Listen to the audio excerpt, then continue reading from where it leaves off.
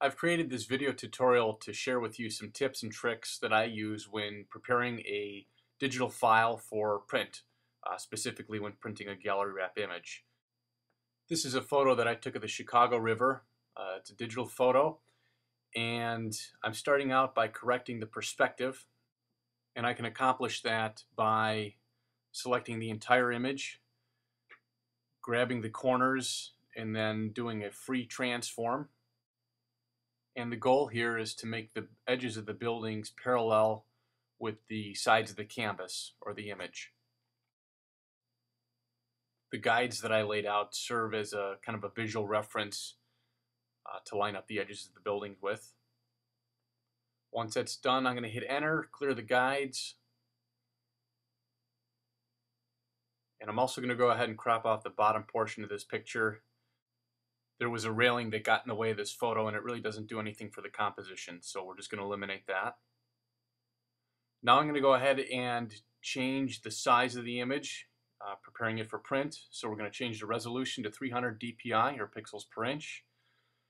And we want to make sure constrained proportions is selected, and we're going to change the height to 16 inches. It's going to automatically set our width.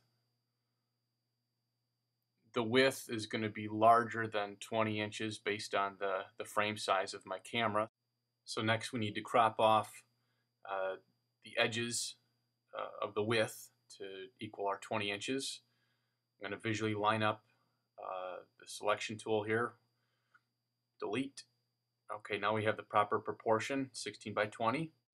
On just about every photo that I print, I run a levels adjustment. And by adjusting the levels, you're adjusting the contrast of the picture, making the darks a little bit darker, the lights a little bit whiter or brighter. This step will make your photos a little bit more dramatic. Next, we're going to zoom in. I'm going to run an unsharp mask filter. This is also something I do on every image that we print. And a good starting point if you're at 300 dpi is to put the amount at 200, radius 1.5, threshold about 6 or 7. You can go and fine tune it from there. The unsharp mask just crispens up all your edges, brings out some of the details of the photo, and is also a great thing to do before you print an image. That's it for our image adjustments. So the next portion of this tutorial is to show you how to create a gallery wrap. In this demo, we're pretending that we're printing a 16 by 20 canvas. So the first thing I do is lay out guides around the perimeter of the image, and then we're going to change the canvas size. Let's also pretend we have a 1-inch stretcher bar, which means I want to add a minimum of 2 inches to the overall canvas width, 1 inch per side, and I also give it an extra 1/2 inch to allow a little bit extra of the image to wrap around the back side of the stretcher bar. With that said, the new canvas size is 22.5 by 18.5. Next, I want to reflect or mirror the edges of the canvas.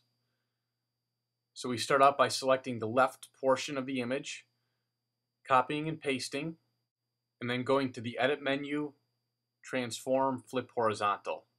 We'll drag that layer so it bumps up to the edge of our left guide. We're going to perform the same procedure on the right side of the image. Again, selecting about a 2 to 3 inch portion of the right side here.